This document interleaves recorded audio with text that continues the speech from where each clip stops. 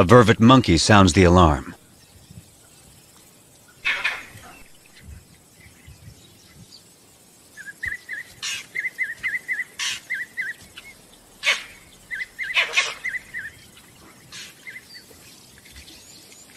Whatever it was seems to have gone.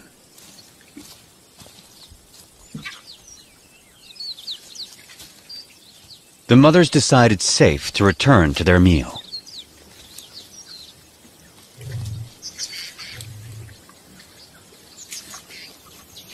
By dusk, the cubs have had their fill. Now, all they want is sleep.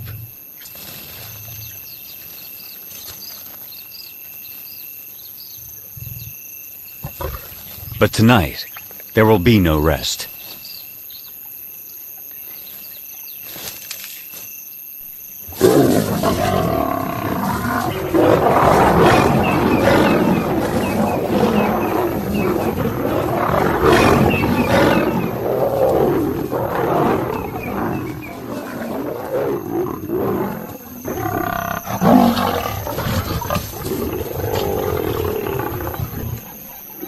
It's one of the nomad brothers.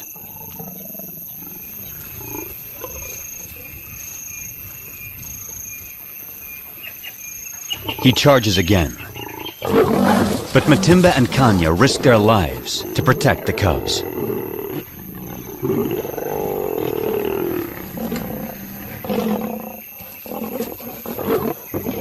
Every second they stall him buys time for the cubs to get away.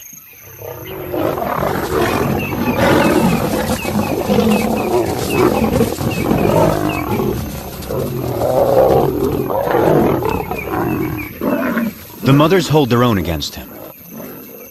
But now, his brother arrives. He moves in on the giraffe kill. And that stops the attack.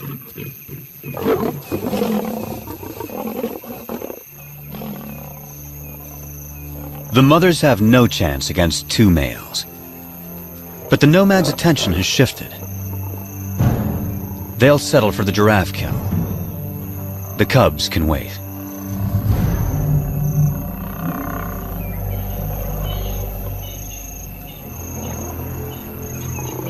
Now, the two mothers have only one goal: find their cubs.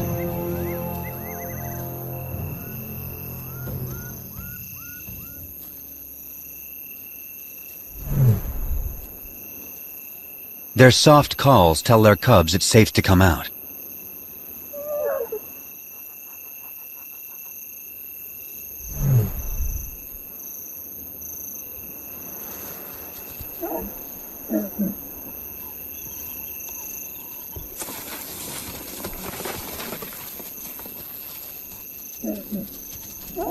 The family is reunited. They will leave the nomads to their stolen meal and quietly slip away.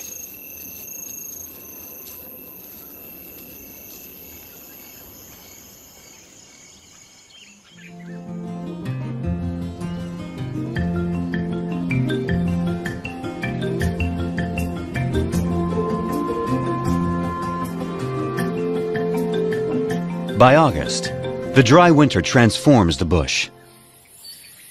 The grass dies back. Trees lose their leaves. Winter opens up the landscape. It's an excellent time for young lions to have a hunting lesson.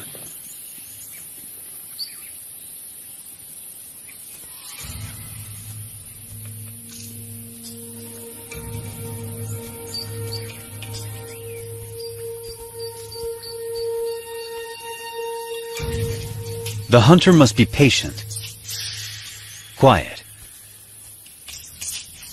focused.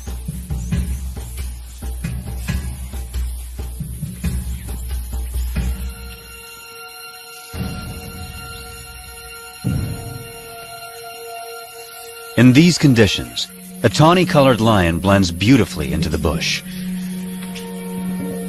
Not so a white lion. The kudu spots her and escapes.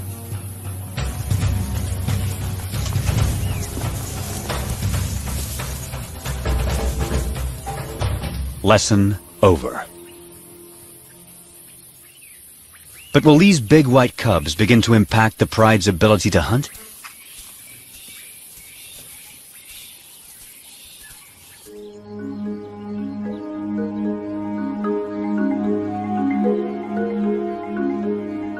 It's now November. New clouds usher in the wet season. The bush bursts back to life.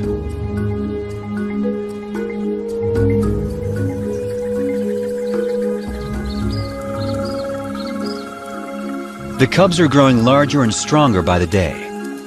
The white cubs more visible than ever.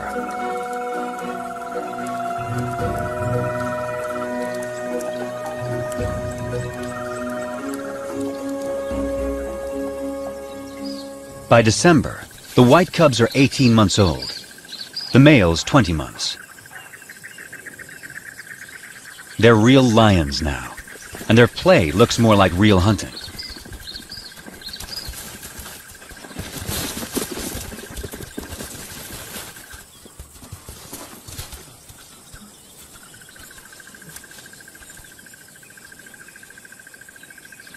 The pride has another giraffe kill, and their meal is attracting attention.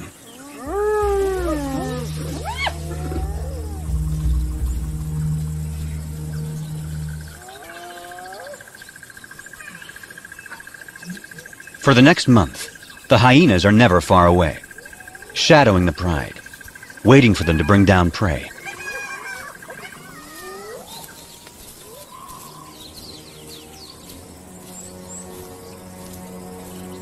But today, something's not right.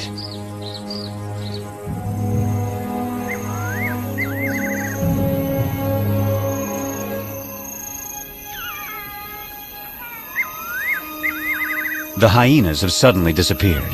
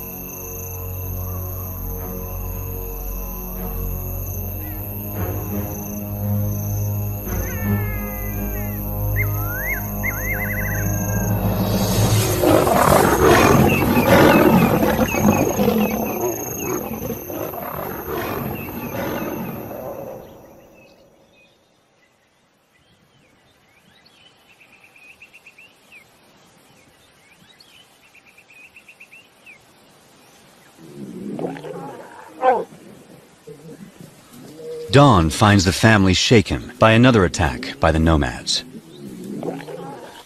They gather in close for comfort and to reaffirm their bonds. The mothers and white cubs are unharmed, but only one tawny male cub is participating. The other isn't responding. He lies quietly, a deep puncture wound on his side.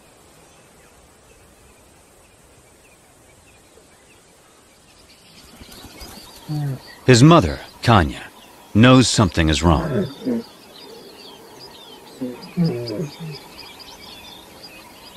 So too does his brother.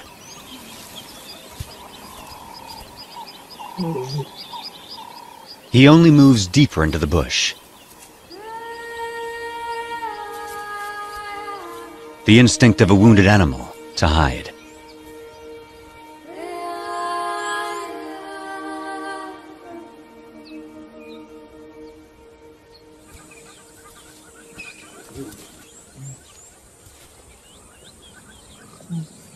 His brother turns to their mother and invites her to play. But for the first time, Kanya refuses.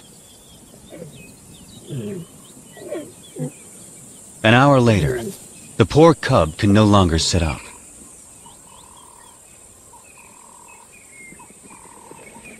His condition is worsening.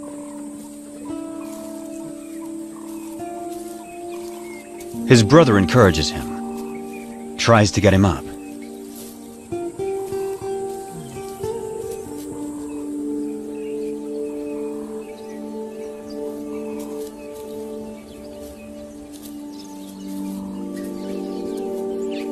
The cub is struggling.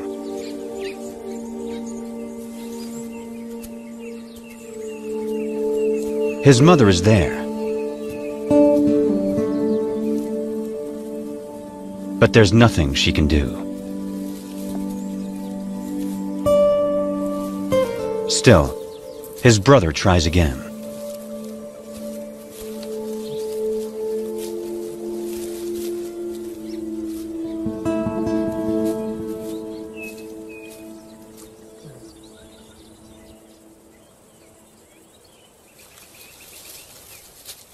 Ten minutes later, the poor cub has a painful seizure.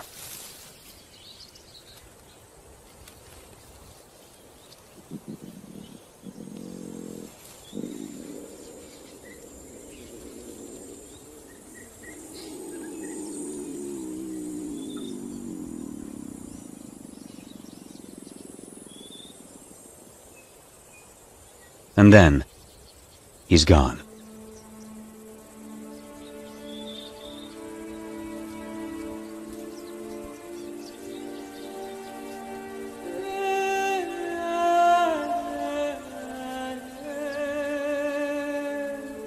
His family holds back, unsure. And then Matimba and Kanya approach.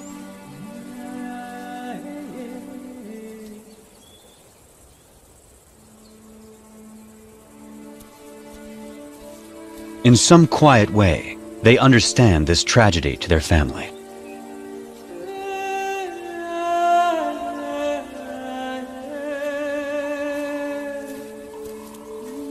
One of his white sisters says goodbye.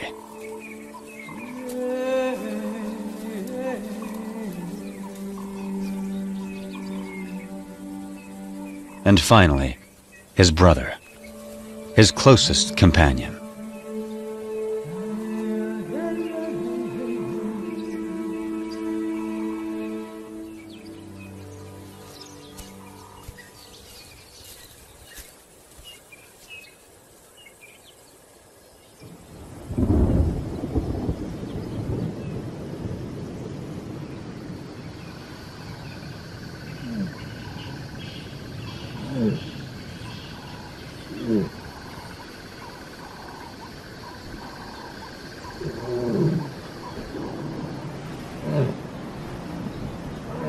Kanya's cub was 20 months old when he died. Losing him is a profound blow.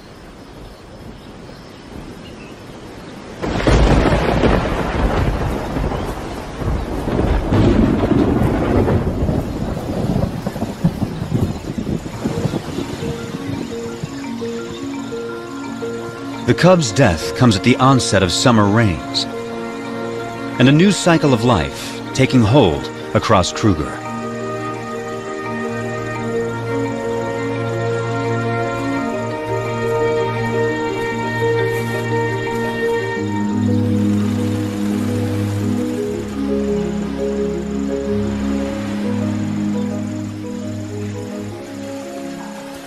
It's time for the courtship dance of quite a performer, the red-crested Korhan.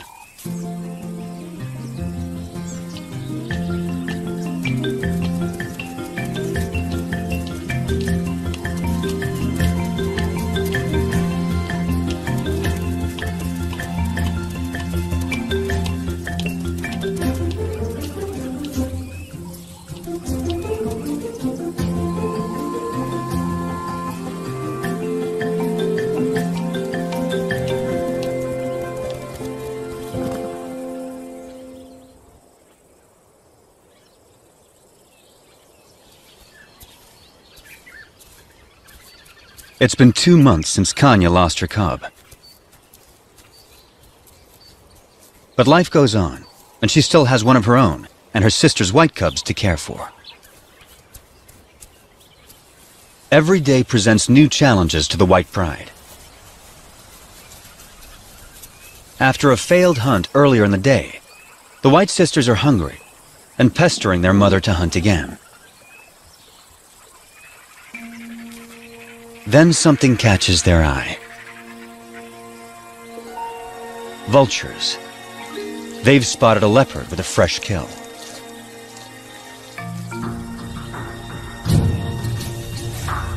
A tall tree is the best place to keep it safe. The young lions have learned that where there are vultures, there's often an easy meal to steal, if they can scare off the owner.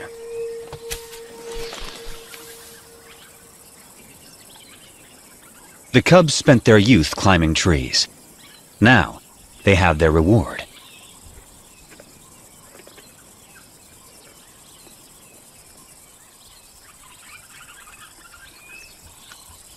The white cub is not as graceful as a leopard, but she still gets what she wants.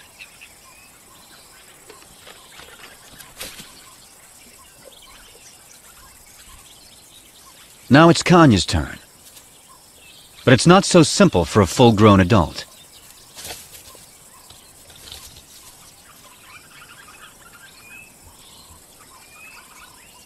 She can't climb like the cubs, but she can leap.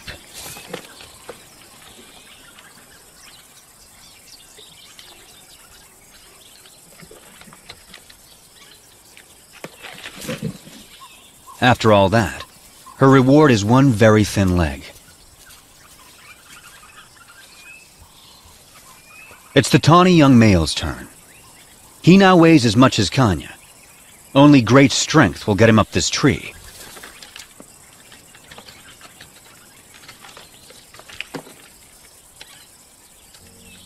He is as nimble as a leopard, and gets a choice cut of the meal.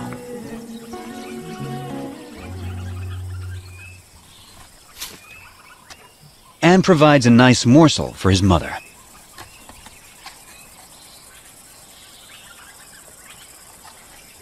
This tree climbing skill will serve him well. He won't have Matimba or Kanya to hunt for him when he leaves the pride. Stealing leopard kills could help him survive the hard times.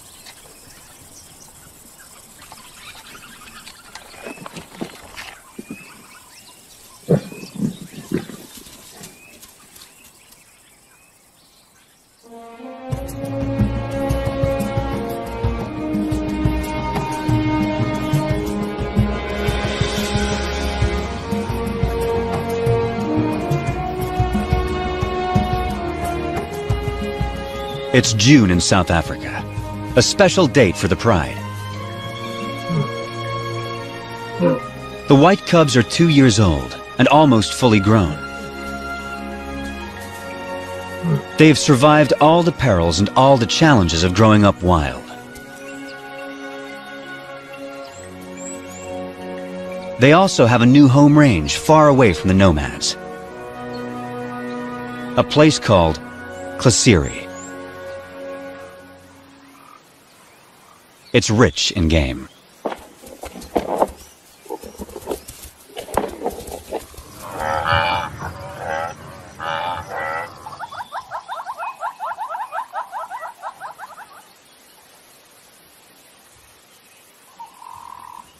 They took down a buffalo in the night.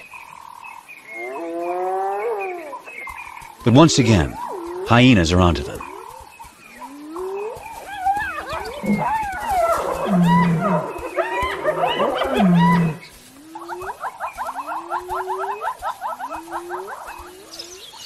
A brave white cub is ready to take them on. One hyena she can handle. But a whole clan is a different kind of challenge. She moves to confront them with a confident swagger.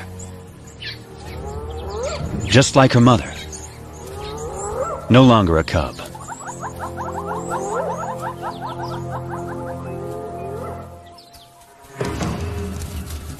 Right from the start, she takes charge, intimidating the hyenas.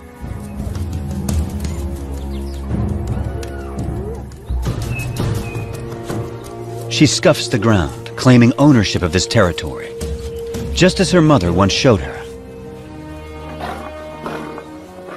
She is so confident, she lays down.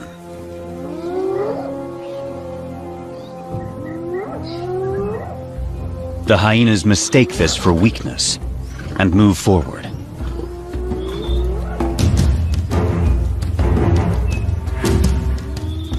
They come at her from all sides. 13 hyenas. She lets them come. And then, it's her turn.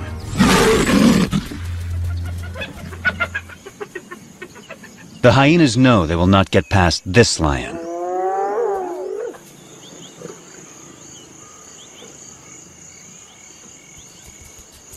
At sundown, the hyenas are suddenly spooked and flee.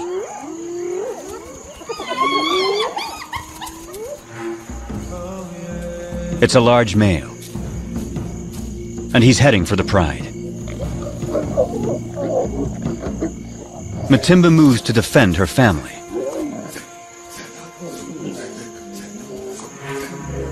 This male is new. He's not one of the nomads.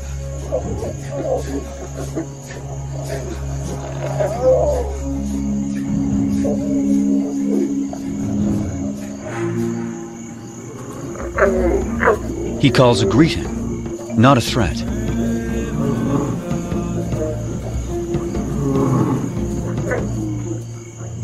Matimba keeps up the aggressive defense and moves forward to intimidate him. But he doesn't want to fight.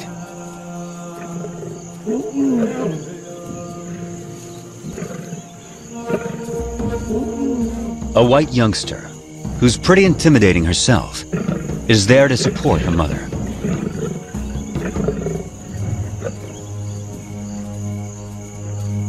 Now the whole pride moves up to join with Matimba.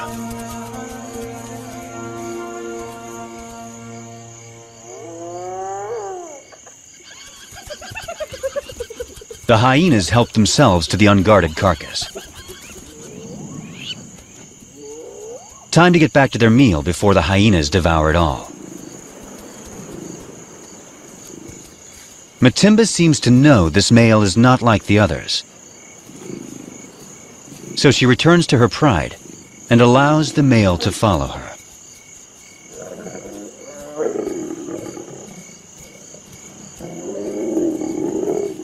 The family is still on high alert. But he isn't here to attack them. He's here to woo them. But first, he will sample the fruits of their hunting.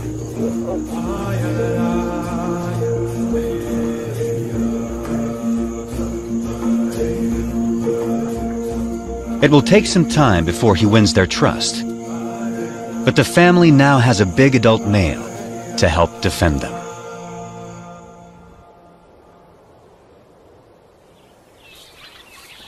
By the time summer returns to Kruger, the new male has secured his place with the white pride.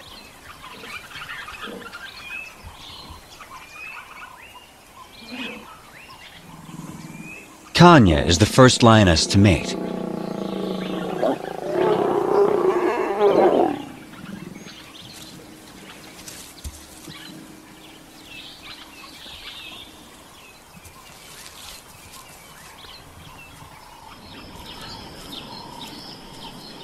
A new chapter is now beginning for the white pride.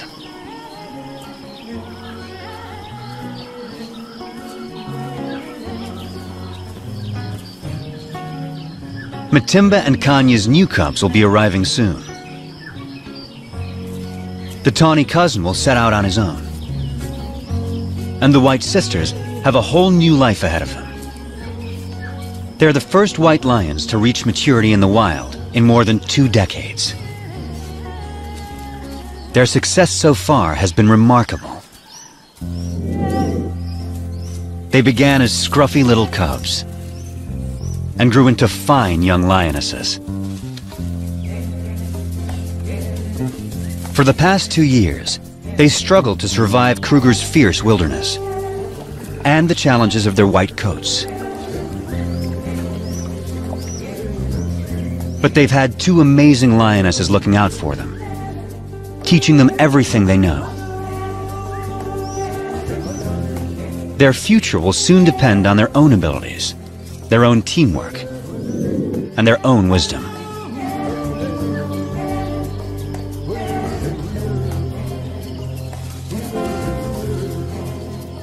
Will they be strong hunters raising their own cubs in the years to come? The story of Kruger's white lions is just beginning.